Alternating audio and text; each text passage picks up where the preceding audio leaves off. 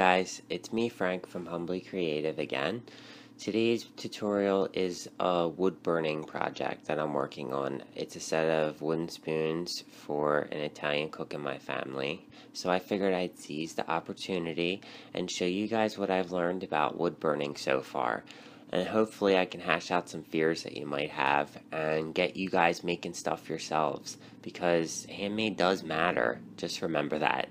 So we'll get started. What I have is a Versatool set from Walnut Hollow. It's more than just a wood burner. It comes with all these attachments. This is the heat transfer tip that I'll be using later. It's really good for transferring laser copies onto wood.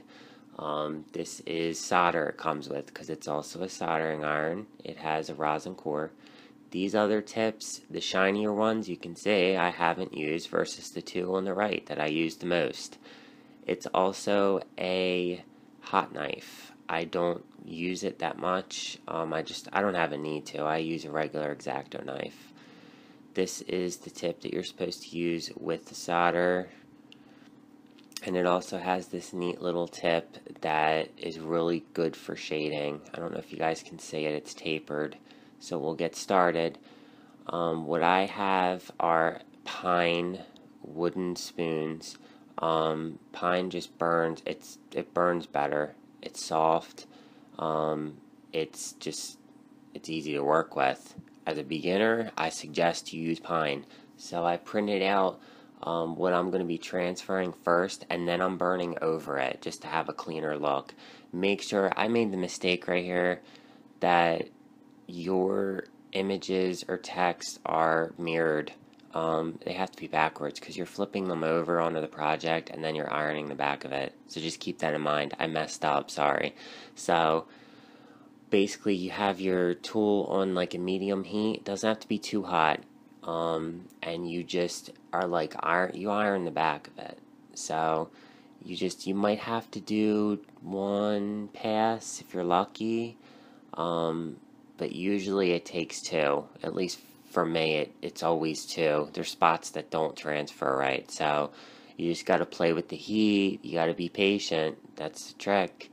Got to be patient. So once I was done and I burned over top of everything and gave it that clean appearance, I freehanded a design around the edge of the spoons in pencil, and I just used my finest tip and I just burned over everything.